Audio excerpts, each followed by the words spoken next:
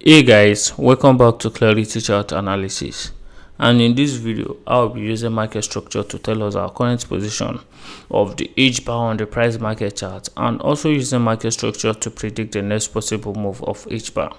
But first guys, if you're new to this channel and you want to make money on both direction of the market, you want to know our current position on the price market chart, this channel is for you. Please subscribe, like, and put on the notification to be notified anytime I drop a new video. So guys, on our daily time frame, the most recent break of structure we saw was a break of structure to the downside, and guys, we're expecting the pullback. For us to be on the pullback phase, guys, we needed price to take out this swing that gave us this lower low, and guys, we've seen price done that. Price traded above it, and price even came close to this upper swing of our daily time frame. So guys, we'll be going back to the 4-hour time frame to go see what price is doing on our 4-hour time frame, knowing fully well that we're expecting to be on a bullish trend on our 4-hour time frame. But guys, if we can see otherwise, that shows price has resumed the impulsive phase of our daily time frame.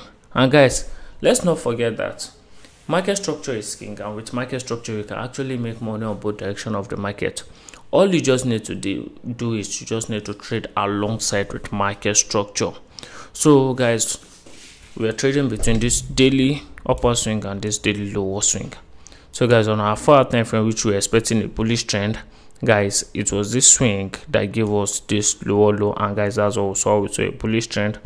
Price broke structure to the upside, pullback, broke more structure to the upside and pullback, and guys, after then we saw another break of structure to the upside and price pullback, and boom, another break of structure to the upside. And guys, instead of a pullback, we saw a break of structure to the downside, telling us that price is now back to a bearish trend.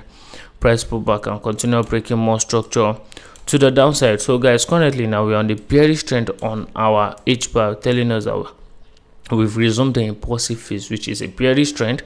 And guys, after every break of structure, what should we expect? We should expect a pullback. For us to be on a pullback phase on our 4-hour time frame, we need price to trade above this, and for us to be back to a bullish trend, we need price to take out this swing. Guys, if price is not doing any of these two, then we should not be surprised that we'll continue seeing more break of structure to the downside. So guys, coming back to our 1-hour time frame, guys, what do we notice?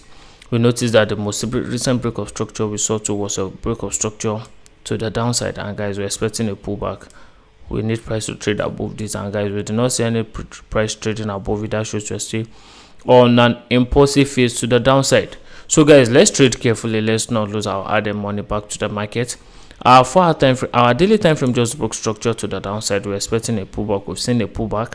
Price even came close to the upper swing before we continue seeing break of structure to the downside.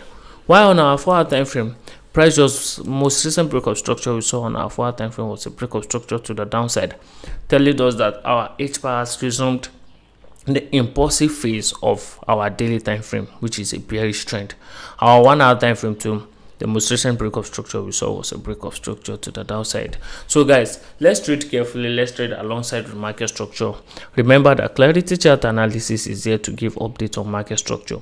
But guys, for you not to miss out, please subscribe, like, put on the notification to be notified anytime I drop a new video.